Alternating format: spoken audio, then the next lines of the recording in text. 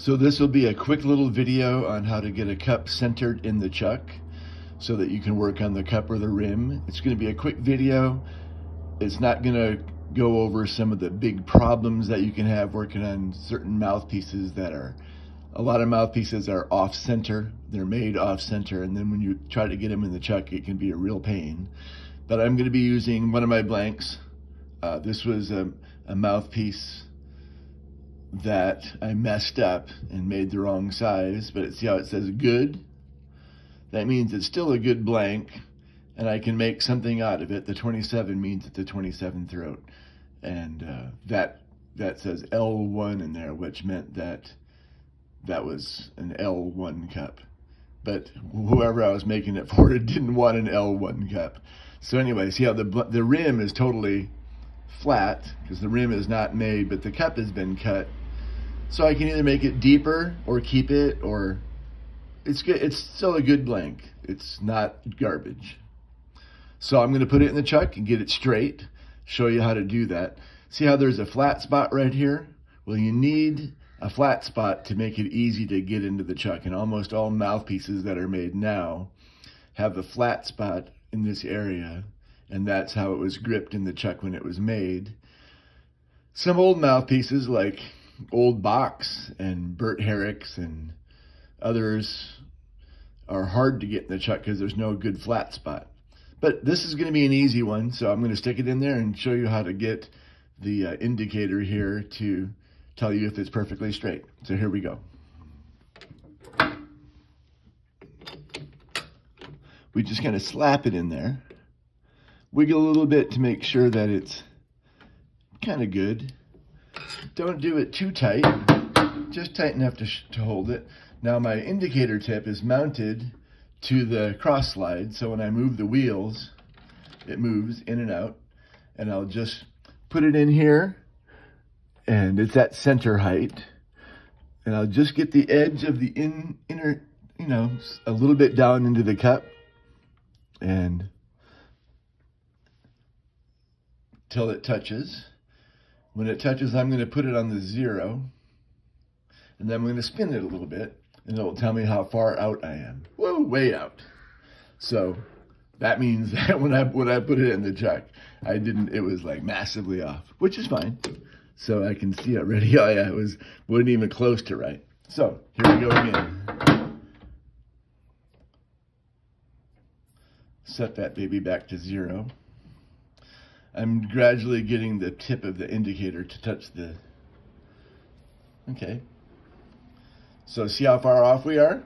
A whole bunch, which is fine. I just threw it in there. Now I'm gonna go as far one way as I can, right there. I'm gonna give it a tiny little tap with a hammer. Get about half of that taken up. Much better. Now I'm gonna, just so I can see a little better, I'm gonna adjust this position to 0 again. So now I'm 2 thousandths off, which isn't too bad, but I want to get it really great. So I'm gonna take half of that out, and now I'm about less than 1,000th off. So once again, to make it easier to see what's happening, I'm going to adjust this to 0 now. By the way, the big numbers are 1,000th and the little clicks are 1/10,000th. The general rule is if you get it to 1,000th, you're good. And it looks like, see the variation? I'm going from about a 0.5 off right there. To make it easier to see it up. So from there to there, that's 1,000th. So now when I get all the way to this end, I'm going to take half of that away. Now I have to about a half. There we go. Didn't take much. Ooh, look at that. Now I am a 0.5. Maybe still closer to 3/4 of a thousandth. So here we go, another little tap. Oh, look at that. Now I have about 2/10,000ths. which is great. 1/1000th, 10/10,000th would be good. So I'm going to tighten it up a little bit now. So now I'm tightening the chuck. And I go, it's really important to do all 3 of the tightening spots. You know, not just one. Hit them all about the same. And get it not quite tight yet, because we might have to change. Sometimes when you tighten it, it changes things.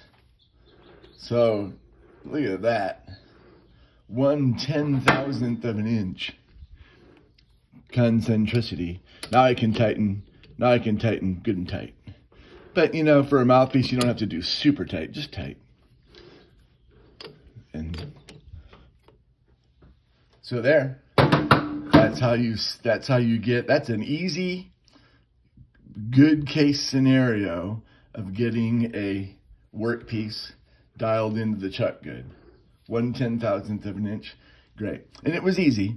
I'll make another video of problematic things, but generally speaking, a modern mouthpiece with a good flat spot to grab it by, you can get in the chuck at least as easy as what I just did. So there you go.